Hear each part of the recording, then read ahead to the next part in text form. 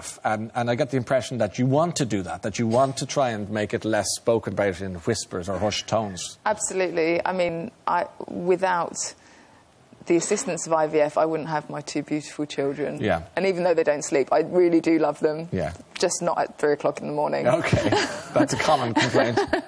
But my husband and I had IVF. I'm 40 now, right. So, you know, we left it a little bit late, and it was the most fantastic thing that we could have ever done. But do you think there is a thing about it? I don't know if stigma is too strong a word these days, but... There really is, because for me, I spent many, many years trying to conceive naturally. Yeah. Have IVF, because I just thought, why? I don't want to have IVF. You know, why I want to... And it really meant a lot to me to conceive a baby naturally. And then somebody pointed out to me, well, why? Surely the point is to have a baby, not how it's conceived.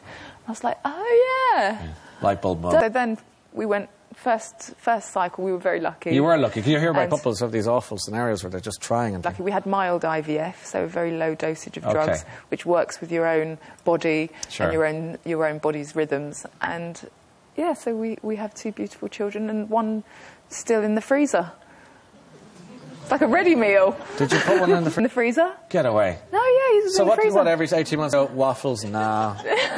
Ice cream? No. Child, actually, I'd love one of those. Lovely. That's some freezer. I know. Just put it, you just put it in, you just put it in the oven for 9 months and then it pops out and now you've got a baby. We're still talking about children, Jasmine. You wouldn't want to go to the freezer after a few